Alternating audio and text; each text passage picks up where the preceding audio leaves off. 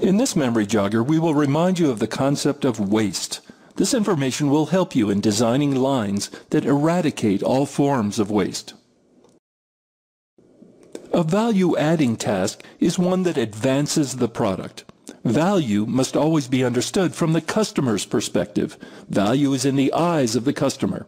Sometimes a quick and dirty way to ascertain whether a task is a value-adding task is to ask, is the customer willing to pay for this? If the answer is no, then it is not a value-adding task. Waste is anything that detracts you from advancing the product towards the customer. Waste is work that does not contribute to the product's advancement and does not represent value to the customer. It is important that you clearly understand that wasteful tasks are normally not a reflection of somebody's skills or attitude. In most cases, waste is a sign of a process that needs improving.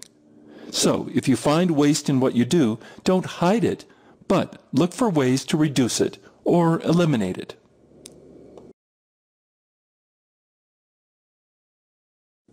Waste comes in many forms, and you may say, I know it when I see it. But here's a standard classification of waste known as the 7 forms of waste. Overproduction is to make more than what is needed right now.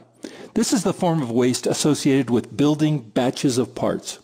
When you build more than is required immediately by the customer, you are using resources, that is, people, machines, and materials, that could have been used for another order. There sometimes is no choice but to build a batch, but that should not stop you from calling it what it is, waste.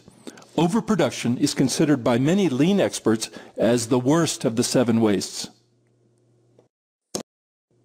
Transportation is the kind of waste that arises from moving the item or the value. When products, parts, or components travel from process to process, it is waste because during the transportation, there is no physical change in the product, just a location change. Motion waste also has to do with moving, but not what, but who. When operators move more than necessary to do the standard work, it is waste. When you have to walk to parts, waste. When you have to walk to get a tool, waste. When operators have to move a lot, that motion is disruptive to the product's flow. Waiting is the time you spend waiting for materials, components, a schedule, or anything you need to do your job. Wait time passes and it is lost forever. No catch-up strategy will work. There are many reasons why wait time happens, but let's go back to batch building. If you are the customer waiting on the first unit of that batch of 100, Unit 1 must wait for Unit 100. The fact that your order was first does not help you much when your order is included in a batch.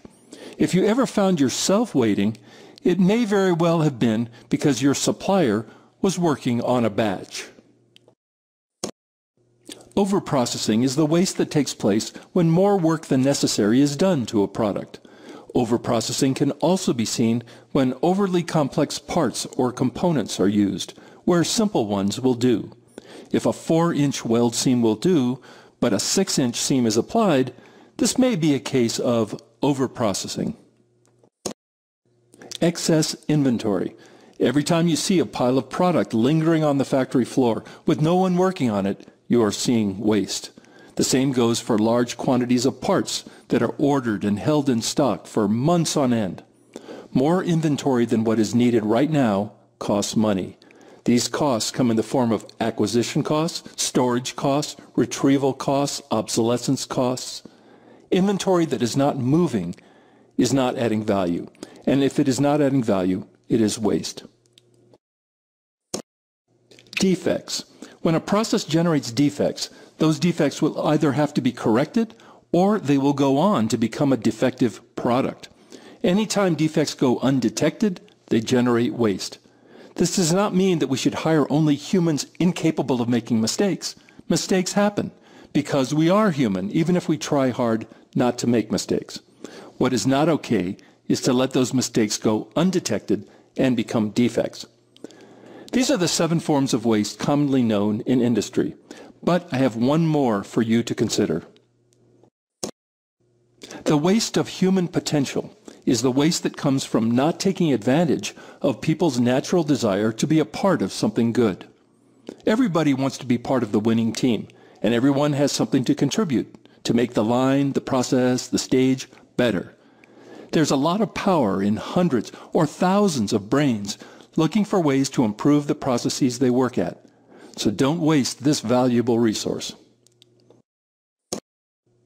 There's a lot more that can be said about waste and its impact on flow, but this is a good introduction.